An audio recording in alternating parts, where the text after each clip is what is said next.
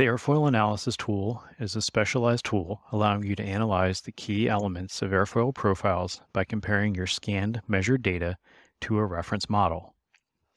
This tool reduces the amount of time required to set up and perform repeat airfoil measurements. The analysis of the airfoil includes profile, position and radii of the leading and trailing edges, the camber line, chord angle and length, and positional deviations relative to a local coordinate system. Offset distances can be specified relative to the root or tip of the airfoil, or by position in the global coordinate system. A two-dimensional color map is created with assignment of a tolerance color, and a whisker plot is added so variations can be easily visualized. The leading edge is then specified.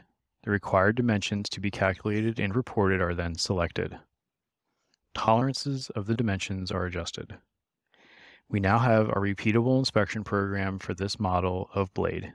Scan data can be replaced with 3 mouse clicks, or a series of scans can be batch processed through the inspection routine with reports automatically generated. The 2D twist analysis tool is set up in much the same way as the airfoil analysis tool. It is also a fully repeatable inspection process and can be combined on the report with the airfoil analysis. It was created to calculate translation and twist figures for the correction of airfoil profiles in manufacture or repair. Think reshaping bent, warped, or twisted blades. Once the analysis parameters are set up, twist and translation corrections are reported on a per cross-section basis relative to a specified or a global coordinate system.